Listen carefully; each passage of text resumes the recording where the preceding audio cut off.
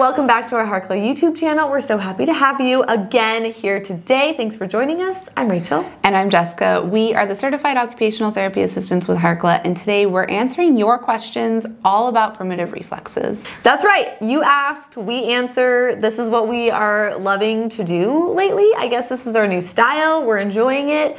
We have a lot of questions about primitive reflexes, which is great because we are obsessed with primitive reflexes and talking about them where hopefully people will listen. All right, first question. Most common causes why reflexes don't integrate. It's like the all-time #1 question that we wish we could give you a great answer for. It's also kind of like the most controversial as well because the research is all over the place. And so really what we've seen clinically is in utero with drugs, alcohol, trauma, stress, birth, C-sections, forceps, vacuum, traumatic births, first year of life, struggling with tummy time, not enough floor time, maybe in containers too much throughout the day, and any other diagnoses as well. The key here is if you do have children or if you work with children to just have those primitive reflexes be on your radar so you know what to look for, and then you can take the next steps to helping if you do see them. And we also really like to approach this topic with kindness. We're not trying to blame anyone for what you've done or what you've not done. There's really no one's fault here when we're talking about primitive reflexes being retained. It's just, this is what we're working with, this is what happened, and we are going to help them from here on out, and we're going to support their nervous system. Exactly. All right, next question is, how do I know if my 4-year-old's reflexes are integrated? It's a great question. It's a money question. Really what we're looking for is function. Are they struggling to get through their day? Are they struggling to play? Are they having a hard time navigating their environment? Are they stressed out? Are they in fight or flight? Are they having significant emotional breakdowns? Are they struggling in any area, really? Yeah, 4-year-olds are meant to be like moving a lot, right? So we want to see a 4-year-old running, jumping, climbing, playing on the playground, exploring their environment with their body. So if your 4-year-old's not doing those things, if they're hesitant or avoidant, if they are very clumsy and they're not able to master a new motor skill over several trials, then we want to take a look and say, okay, why is this happening? Can we look at their sensory system, but also let's dive into their primitive reflexes and see if we have some retained primitive reflexes that are causing this child's body to not move in a smooth, coordinated way and have that good motor planning. So it is, like Rachel said, more about looking at that functional aspect of the 4-year-old and how they're getting through their day.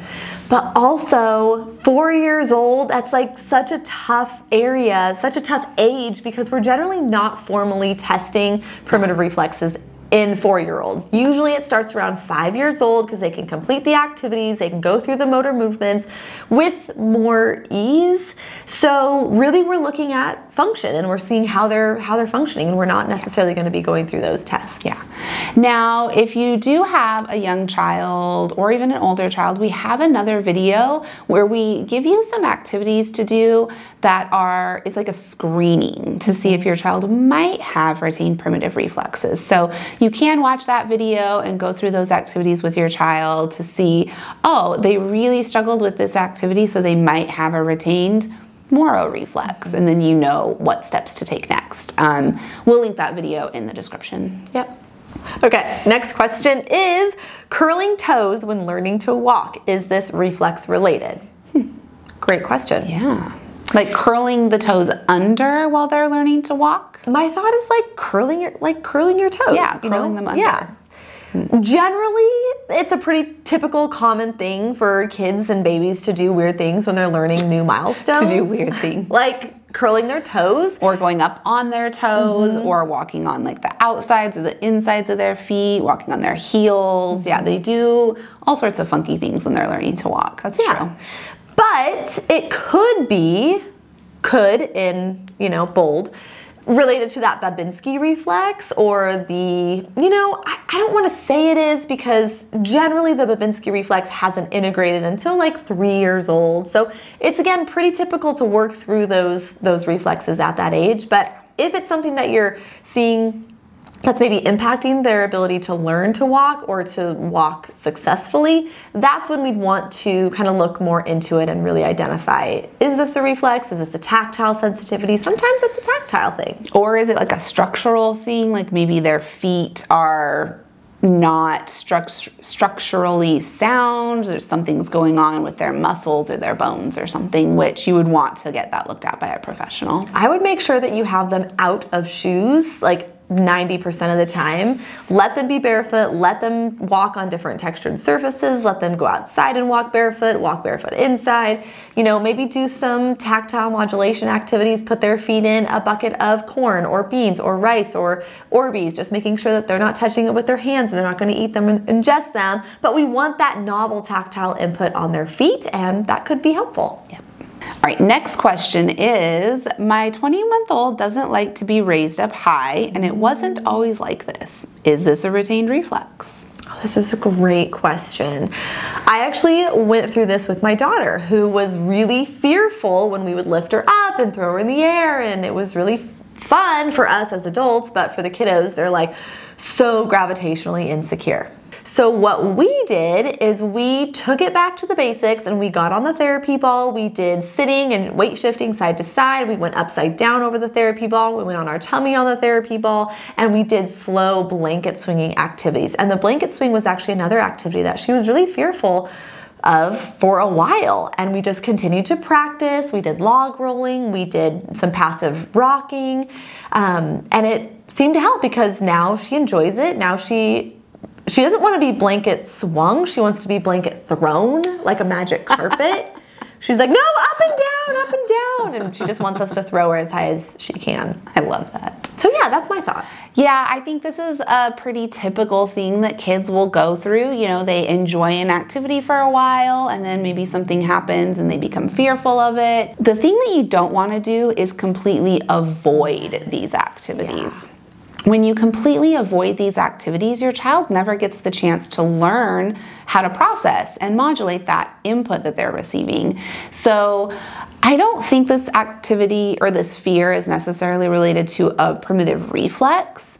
Potentially could be related to the Moro reflex, but I think it's more just the child's maybe learning more about their body, they're gaining more independence, and we just want to make sure that we're not avoiding those activities the moment that our child says they don't like them. We want to incorporate them into fun, play-based activities, and simultaneously, we don't want to force our child to do something they really truly don't like, so it is a balance of finding that just right challenge. But going back to the main question, I wouldn't say this is necessarily related to a retained primitive reflex. Yeah. Last question, here we go.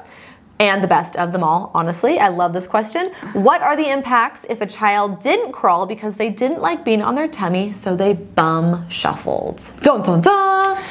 Well, the first impact is that they will likely have a retained STNR, which is the symmetrical tonic neck reflex, which that reflex integrates through crawling. So if your child didn't crawl, if they had what we call a janky crawl, basically if they didn't establish and master crawling on their hands and knees, then it's likely going to affect the STNR specifically. In addition, one of the beautiful things about crawling is that it strengthens our palmar arches, it strengthens our upper body, it strengthens our torso, it works on our ocular motor skills. All of these things are required for things like holding a pencil, writing, copying from the board, sitting at the table, opening containers, twisting off bottle caps, or opening lids. All of these underlying skills build on those developmental milestones. And so when a kid doesn't crawl on their hands and their knees, in the clinic setting, we often do see them struggle with things like holding their pencil, writing, drawing, coloring, copying from the board. Yeah. And potentially ocular motor challenges, you know, being able to visually track, catch a ball, hand-eye coordination. So I know it seems simple to just bum scoot, like that's just how they get from point A to point B. It doesn't really matter. It does. But it does matter. I'm also going to add on to that crawling really helps to establish hip strength and mobility. So that musculature through the lower body, the hips, the knees, the ankles, the feet, all very, very important for mobility, walking, running, jumping, riding a bicycle, climbing, sports later on, and just overall coordination. So it affects those fine motor visual perception activities as well as those bigger gross motor activities. Hopefully we haven't scared you away though. I'm not trying to scare you. Because it's never too late to crawl. You can always get down on the floor with your child, crawl through tunnels, crawl up and down the stairs, crawl across the room from point A to point B. If you can incorporate crawling into your daily routine, it will help tremendously. It'll help organize the brain. It provides proprioceptive input, tactile input, visual input. It is such an all-around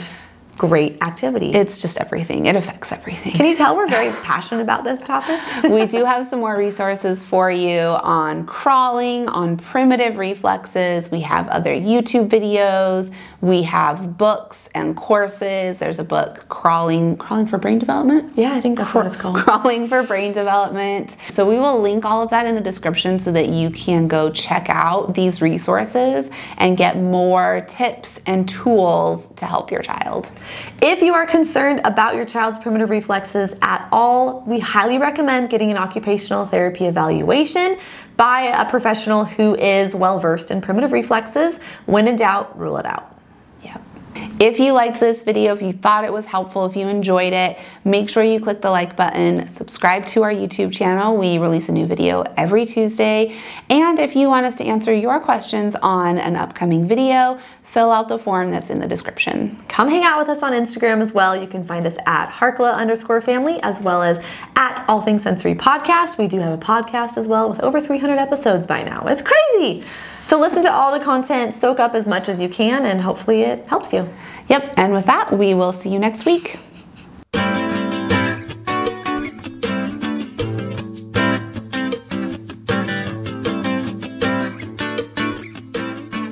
Hold on, let me skip my hair back.